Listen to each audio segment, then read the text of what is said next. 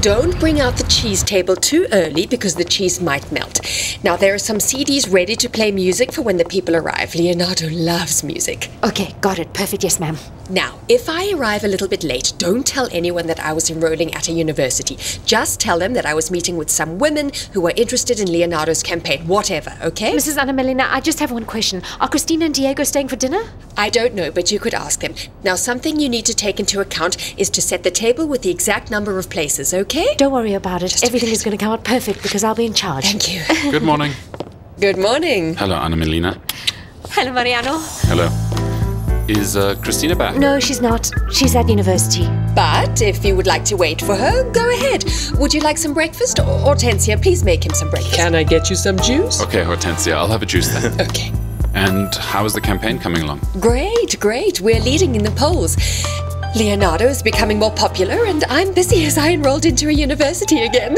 Oh, that's great news, Anna Melina. Congratulations. Thank you. On one side, I feel very happy, but on the other side, I'm quite worried, as I will have difficulties running Leonardo's agenda.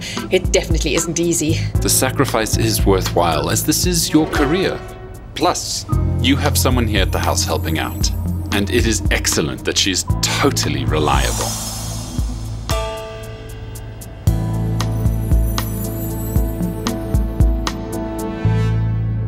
Oh, no. I'm not up to this anymore. Not up to it.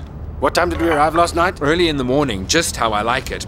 You slept the whole night and missed the great party. And Mrs. Estrella, did she call? What is wrong with this boy? What's wrong? He keeps asking about your mother. Did you hear the phone or what? No. So don't ask nonsense. She hasn't called. Amaury, we must wait. Let's explore, take advantage and go sightseeing. How do you like that idea? How can you think about going out after last night's party? I slept like a baby and I'm totally recovered and ready for the day. I haven't slept yet. And do you know what? Mrs. Estrella isn't here yet, so I think it's best to collect the rucksack and go out. Angel, you are as energetic as your father, aren't you? And why are you saying that, Alicio?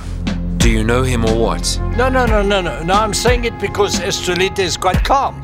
So I assume you inherit your optimism from your father. I don't know. And I don't care how that shameless old man acted. Are we leaving yet? Yes, off we go.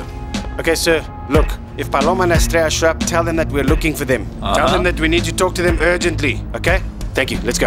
Alicio, thank you for your hospitality. Angel. Yes? Son, come here. Why are you so angry with your father? Why? Because he left the house a long time ago and neglected us. I don't call him father. After dumping and running away from his wife and his children, that man doesn't deserve to be called father.